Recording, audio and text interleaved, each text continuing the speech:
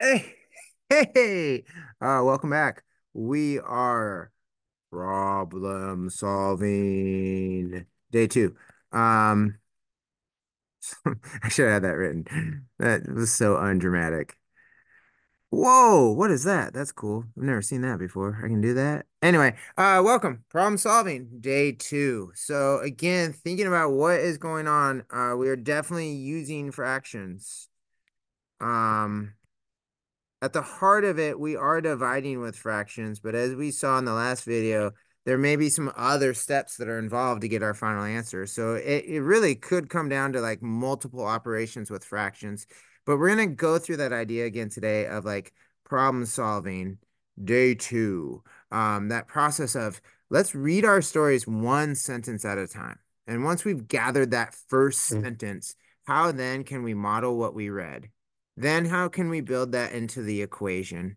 And then kind of repeat that process, right? So then I go back and I read the next sentence. And is there more modeling I can do and more equations and whatnot? So let's get into that. That's what we got going on today. I did not prep it, which actually I should have. So let me do this. I'm gonna add a page. This is fun. Let's do this. Let's do this together. And let's just type this out. So here's our story. So let's think about this. We have Nathan, good old Nathan. All right, Nathan has two, let's write it this way, two 8-foot long boards. Okay, period. Oh, this is a great idea. Man, I'm so smart.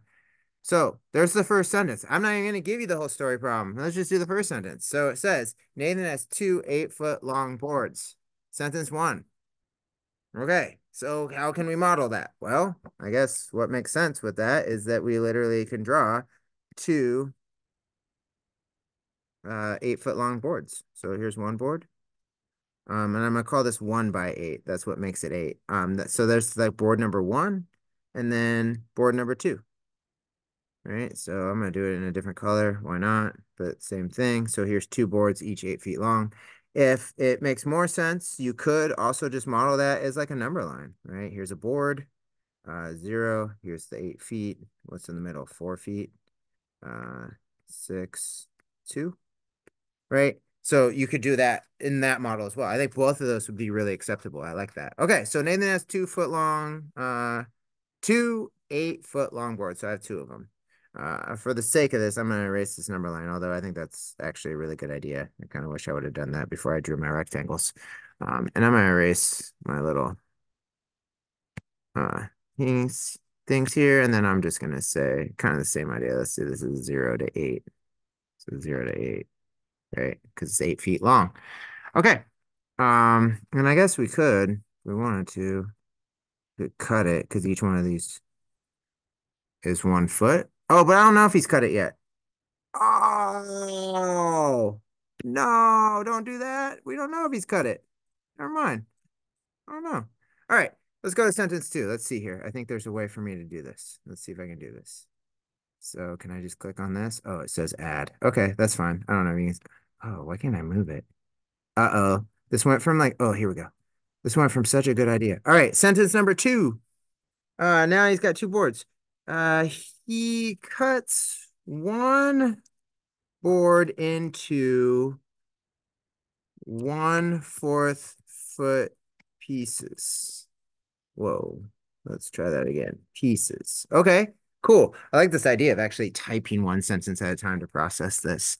So now let's think about what that means. So one of these boards we're cutting into 1 foot, 1/4 pieces, 1/4 foot pieces. So actually, going back to what I was just saying, this could work because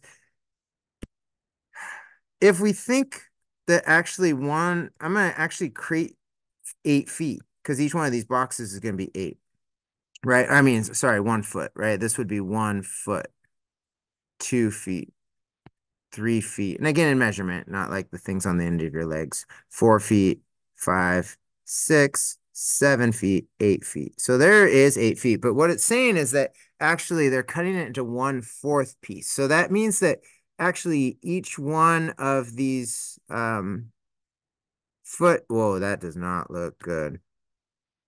Each one of these foot long pieces, I'll have to actually get thinner, gets cut into 4 itself.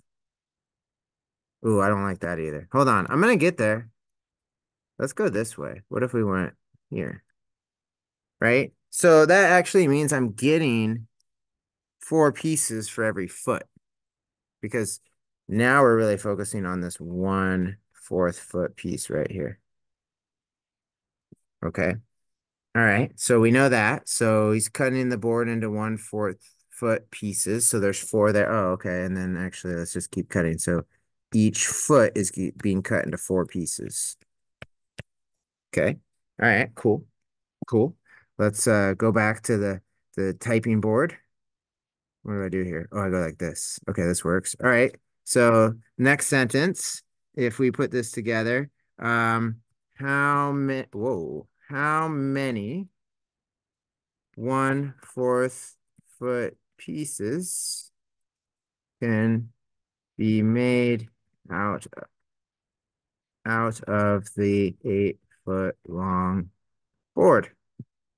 Okay. Well, I guess that makes sense to go back and go ahead and answer this piece because if we look at what we have here, if I know I'm getting 4 pieces for every foot, right? There's 4 pieces in each foot. So I have 4, I'm going to go back to changing. I have 4 pieces per foot and I have 8 feet. Then I'm going to get 32 pieces, which would make sense, right? 4, 8, 12, 16, 20, 24, 28, 32. Okay, so that answers that part. It doesn't say anything. Oh, it does. Sorry. See? Okay, next sentence. Right? So that's how much I saw so far, but it turns out, remember, we had 2 pieces of wood or 2 boards that were 8 feet long. So now it's asking the next thing. So let's come back to this. Oh, nope, that's not how that works. That was fun though. If you saw that, put a little red dot there. Let's come back to this and let's go after that. It says, find out how many pieces, Nathan can make out of his second board if he cuts 1/2 foot sized pieces. Okay. Wow. Pieces, pieces, pieces, pieces. Cool. So that's actually the next question. So notice in this case, this was cool. I like that it happened this way. It was not really planned, but I like that if we literally just typed out one sentence at a time, this is helping us. So then our next piece is we do have to figure out what's going to happen with the second board if we cut it into 1/2 pieces. So again, I'm going to go back to modeling and know that I have 8 feet. So I'm going to represent the 8 feet here. Each one of these boxes is 8 feet or a foot, right? And then we're cutting each one of these in half. So this gets cut in half, this gets cut in half, this gets cut in half, this gets cut in half, this gets cut in half, half, half. So then we're really thinking like, well, how many pieces do we have, right? So there's 1, 2, 3, 4, 5, 6, 7, 8, 9, 10, 11, 12, 13, 14, 15, 16. So if I have 8 feet at 2 pieces per foot, I get 16 pieces. So that's it. So I guess if we have to answer this question, right? One thing we could write over here is, let's put this together. If we like finalize the whole thing, is that he can have 32 1/4 sized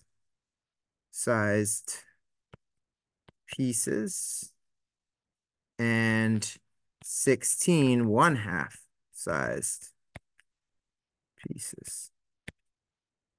Wow. Okay. And that's it. I love it. This feels shorter, I think, which is good because it's the second day of it. And like I said, I only really want to focus on one problem. So I'm gonna actually leave it at this.